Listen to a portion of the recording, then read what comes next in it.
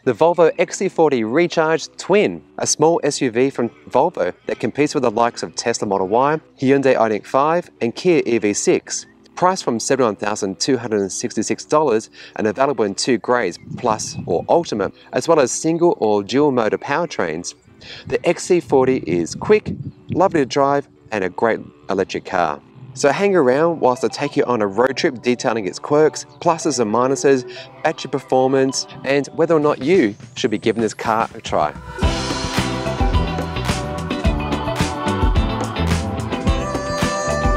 Okay, let's kick off this review of the Volvo XC40 Recharge with space and accommodations because, after all, it's an SUV, so you want to be carrying stuff. Up front, there's a decent sized trunk that's only 31 litres. It actually looks bigger with thanks to that large bonnet and even larger plastic cover. It's perfectly fine for carrying charging cables here, which is included, unlike the Tesla Model Y. In the boot, which I might add, I really like this feature. Yeah, the kick swipes here, otherwise there's an external button as well as internal. And this is clever, not only a close button to lower the rear lift gate, but also another one that locks the entire car, meaning no need to use the fob or buttons on the door. There's this crazy thing, like a reverse version of Doctor Who, whereby it looks big, but it's actually just 540 litres, almost half that of the Model Y.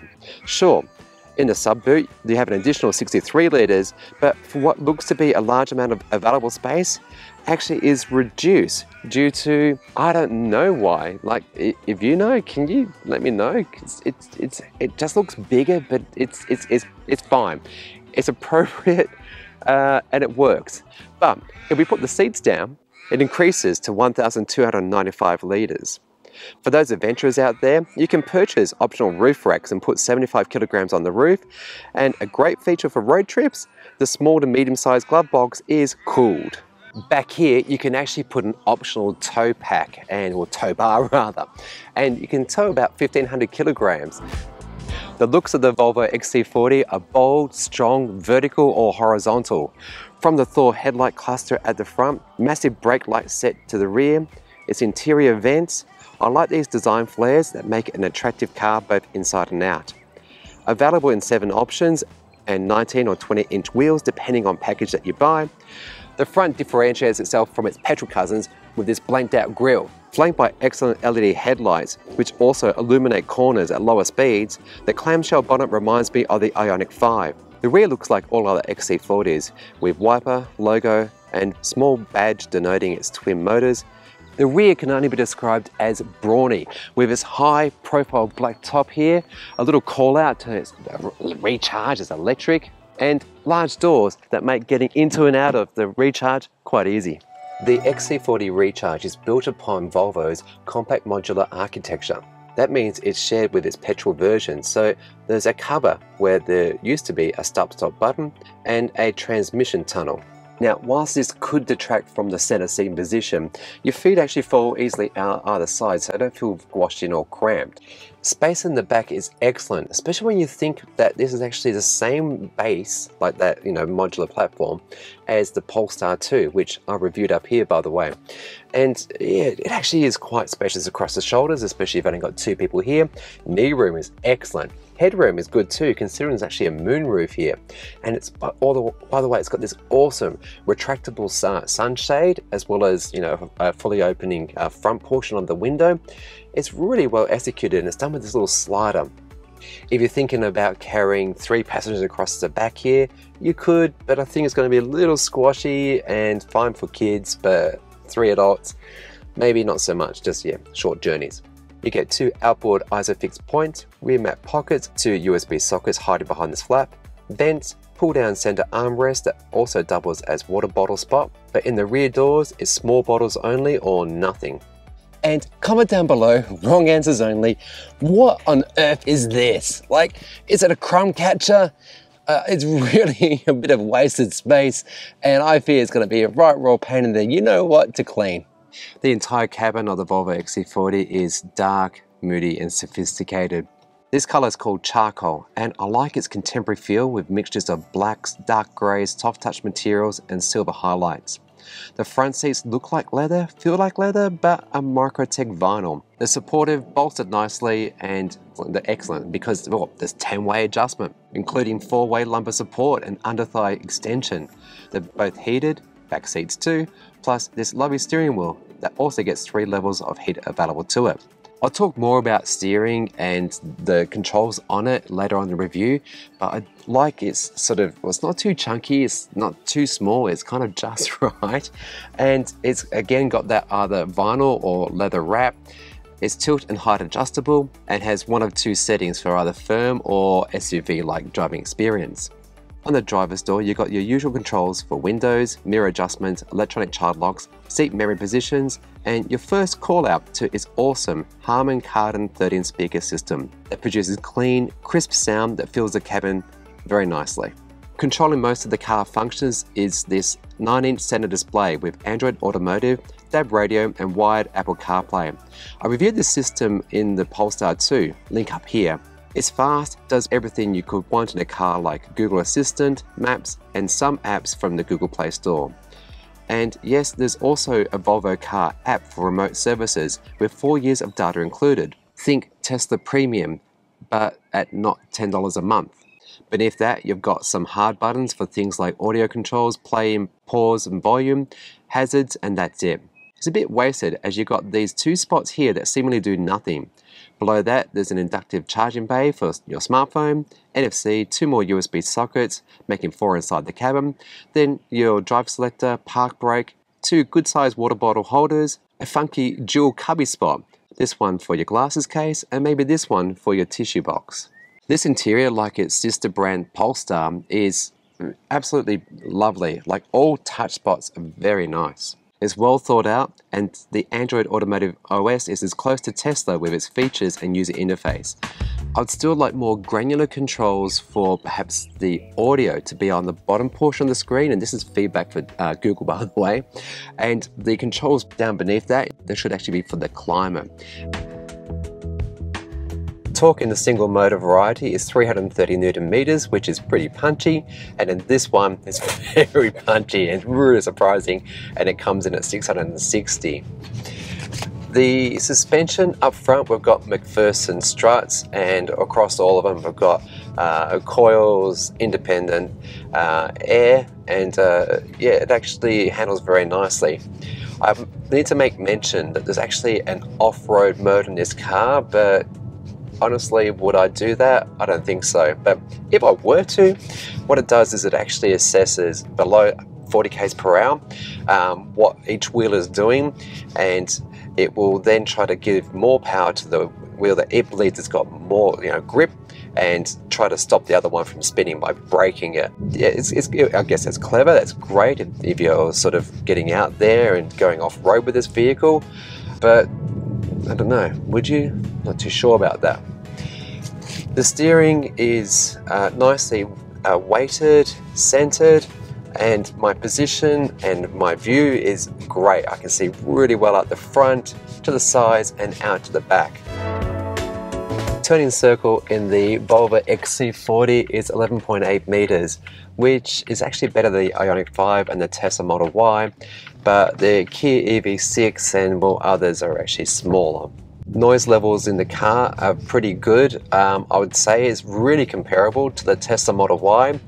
I've done some measurements, and here they are on screen for your reference, and it's got no laminate glass in here like the Tesla Model Y and well, other cars seem to be doing now, especially in this premium segment. So I think it could definitely be improved if one, they did that glass, and or they maybe changed out of these 20-inch sporty rims to something that's a bit more accommodating and nicer on our Australian roads. In terms of safety, you've got collision mitigation support, front blind spot information system, cross traffic alert, adaptive cruise control with traffic jam assist, and electronic brake assistance. It's 5-star NCAP rated, and features 5-year unlimited kilometre warranty, 8 years free roadside assist, and a really good 30,000 kilometres or every 2-year service interval with this car, which is actually probably one of the better ones out there. You can do a service program that includes vehicle safety, air filter and tyre sealant checks. For those who are wondering, by the way, about the sunroof, or the moonroof rather, it's well insulated, it's tinted, and today is currently, where is it? It's 31 degrees right now, and it doesn't feel, well, any different to like a normal roof. So just to reassure you that moonroofs, they're awesome, they look really great. Now, front and center in front of me is a binnacle, and I love it. It's just so Tesla Model S and X, and well, almost all other car makers out there, which, you know, in my Tesla Model Y, I really do dislike the big screen in the center. I love what it does, don't get me wrong, but having to look over to the side, to the left, just to check my speed is not the best experience. So just talking you through it, you've got your speedo to your left, you've got your drive select to your right, so in this case we're in drive, you've got neutral and reverse obviously. I've got one pedal driving turned on right now, and then it's option, right? You have to turn it on and it sticks with your profile. And what that means, for those who don't know, is that when you want to slow the car down, you just take your foot off the accelerator and the car will slow down to a complete stop. And at the very end, it's going to not only take that motor and pull the car to a stop, but it's going to blend in brakes for this smooth, seamless experience for the car not to move. It's done very nicely, it's nice and grippy, and I think, well, thanks to those like, well, what is it, 300 kilowatts of power? Yeah, there's plenty of capacity in those electric motors to bring this car to a stop pretty fast. In a moment I will do that acceleration test. I hang around, we're almost there. In the center here, it's got a map display, and it's lovely. So I've done now 2 big road trips in this car, and I have on the center screen that overview, you know, that Google does. Like, you know, you got 3 different views. You can have north up, you can have forward facing, or you can have overview. And I never understood people who did overview, but it makes sense when you've got 2 screens. So this one in front of me is like 10.1 inch. It's high resolution, it's nice and clear. And so on my map on the center here, I can see along the journey about how it's going. Whereas right in front of me, I can see the nitty gritty as to, oh, okay, your the next turn is going to be here, and you're going to follow the road there. You know, it gives you an idea as to where you're actually going. So up the top there are some cameras, and it's doing speed side recognition. So you can see here it's got like 80 km/h zone, and that was a nasty pothole in good old Melbourne, Victoria, Australia, where we've got the best roads. And then you've got your actual speed that we're doing. And I'm just keeping it down to, you know, nice reasonable speed here. There's a nice country back road, and I'm not slowing anybody down. And it's got everything that we need. We can see how much range we've got remaining, the percentage of the battery. So I'm getting a little nervous because I need to take this car back to Volvo today, and it's more than 37 kilometers, so I will be doing a rapid charge on the way back, and I'll talk about charging and stuff in a moment. But nonetheless, everything is here. If I engage radar cruise control, for instance, you can see that there's a symbol at the bottom denoting that, okay, I'm going to be doing lane keep assist for you. So away you go. Just, you know, keep your hands on the wheel, be ready to take over at any time. And it's okay. It's weirdly not as good as the Polestar 2. And particularly with stop-start traffic, it comes up short, and that will creep into the car in front of it. Yeah, there's a few other things there. So again, I would just like to point to that video that I've done. It's only like about a 5-minute video, and it's a good comparison between the Volvo XC40 and the Tesla Model Y and autopilot. You can see the difference as to how much the wheel can turn around corners and things like that. But nonetheless, the binnacle is beautiful, and that's controlled through the left-hand side of the steering wheel here. So you've got resume or speed up, does 5 km/h increments, or you press and hold it, does 1 km/h increments. The negative button actually decreases, again, by 5 or 1k increments. Follow distance, which, yeah, watch that video for a critique on the follow distance issue I have. And on the other side, you've got your navigation buttons for not only your menus, but also, let's say, any media you might be playing. So forward, backwards on your track, press the button in for your voice assistant, change the screen that you see. So if I press this button here, it takes away that center display, which, why would you? Why would you? And to the very far right, you can see the amount of regen it's actually capturing back into the battery there. It's all very nicely laid out, and I do really enjoy this cluster. Like, it's actually slightly bigger than the Polestar 2 version, and everything just seems to have the right place, and I found it very intuitive, and again, a great system. Alright, we're about to jump into a freeway, so I can do a 100 km/h test, and let's do the magic of Final Cut Pro and see how it goes. Whoa, it's a good start. It's a good day for it. Whoa. Oh my gosh. Oh, okay. It's a good thing there's a 110 km/h zone because, mate, we got there damn fast. Woo! It moved the camera.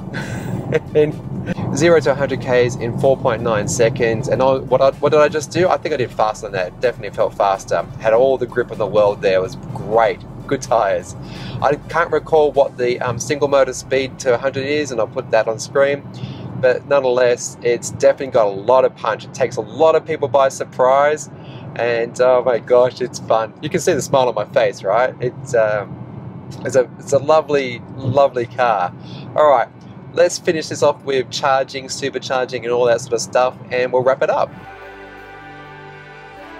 The Volvo XC40 Recharge comes in two varieties, either single or dual motor, and both get the same battery pack, and that's a 78 kWh battery pack, but usable only 75. It only gets about 400 to 418 kilometers of rated range, and my result, 21.1 kWh per 100 kilometers after more than a week of driving, 800 clicks, highway, freeway, urban, you name it.